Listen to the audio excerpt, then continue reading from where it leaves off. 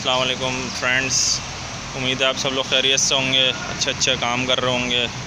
Garden videos and tips के page पे आप लोग खुशामदीद कहता हूँ। आज मैं आप लोगों को एक नई अपनी वैरायटी जो मैंने उगाई है सनफ्लावर की, उसको हाइब्रिड ही कह सकते हैं। तो मिनिएचर सनफ्लावर हैं जिसको हेलियांथस रेड इवनिंग सन भी कहा जाता है, वो मैंने उगाए हैं। मैं आपको आज जो दिखाने लगा हूँ, ये प्लांट जो है वो मैंने इनको नवंबर से दिसंबर के बीच में मैंने इनको प्लांट किया था और ये 3 से 4 महीने में अच्छी फ्लावरिंग देते हैं, बंच में फ्लावरिंग करते हैं। पानी का इनका बस ख्याल रखना पड़ता है, गर्मियों में तो रोज़ ही पानी देना है, सर्दियों में फिर भी ये जब सीडलिंग्स छोटे होते हैं चल जाते हैं। और वैसे ये एवर ग्रोन यानी कि आप जब भी लगाना चाहें लग जाता है, ईज़िली ग्रोन प्लांट है। मैं आपको दिखाने लगा हूँ अपने ये रेड इवनिंग सन, और इसके अंदर कुछ सनफ्लावर के नॉर्मल वाले प्लांट्स भी हैं। आइए देखते हैं। ये देखें,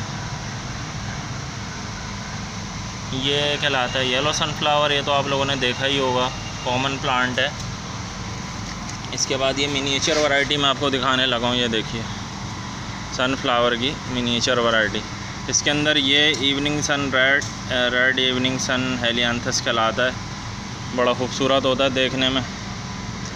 ये आप देख सकते हैं बंच कितना खूबसूरत लग रहा है सनफ्लावर का।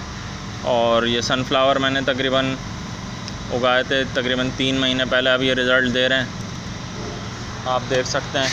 ये फूल भी देखिए कितना शानदार ब्राइटनेस है इसकी। खूबसूरत पौधे हैं और डिमांडिंग भी नहीं है। आप जो है वो इनको आसानी से उगा सकते हैं। कोई ख़ास ये वाटरिंग की डिमांड नहीं है इनकी, बस रोज़ थोड़ा थोड़ा पानी डाल दें। तो ये इवनिंग सन होता है, तकरीबन 2.5 से 3 फुट का प्लांट होता है। एक गमले में एक अगर आप लगाएंगे तो ज़्यादा बेहतर है। कुछ ज़्यादा डिमांडिंग पौधा नहीं है। पानी इसके ये ड्रेनेज सॉइल अच्छा होना चाहिए। खाद वगैरह फर्टिलाइज़र इसमें आप यूज़ करते रहें तो आपको अच्छा रिज़ल्ट देगा।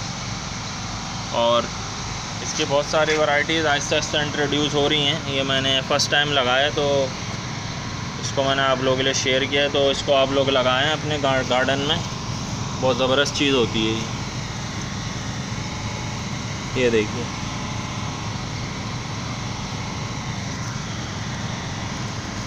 फ्लावर्स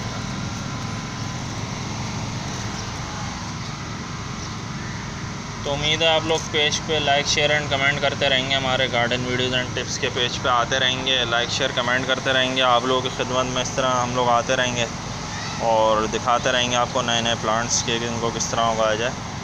इसके बीज ईज़िली अवेलेबल होते हैं मार्केट में, तो आप इनको ईज़िली लगा सकते हैं। बहुत खूबसूरत पौधे होते हैं ये।